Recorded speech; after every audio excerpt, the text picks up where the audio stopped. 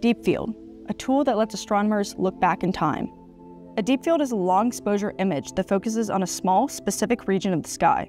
Researchers use observations from specialized telescopes, like the James Webb Space Telescope and the Hubble Space Telescope, to collect light over an extended period of time. These images can detect objects with extremely low light levels, but they are no small feat. Deep fields require multiple exposures, meaning a telescope must take several images of the same area, sometimes with different filters to allow varied wavelengths or colors of light to pass through. The number of exposures needed varies. Hubble's first deep field used 342 different exposures, whereas Hubble's extreme deep field combined over 2,000. Capturing a deep field can take days, weeks, or even months. For Hubble, which circles the Earth every 97 minutes, it can take several orbits of observation to collect enough data.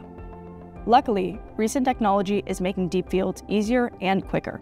In 2022, the James Webb Telescope was able to capture a deep field with just 12.5 hours of exposure time. But what makes these images so important? Deep field observation allows us to study celestial objects too faint and far away to see with traditional viewing. Scientists hope to learn more about early galaxy formation and evolution. Already, images like Webb's first deep field have revealed never-before-seen galaxies, including some from when our universe was less than 1 billion years old. With continued research, experts may be able to unearth the secrets of the outer universe.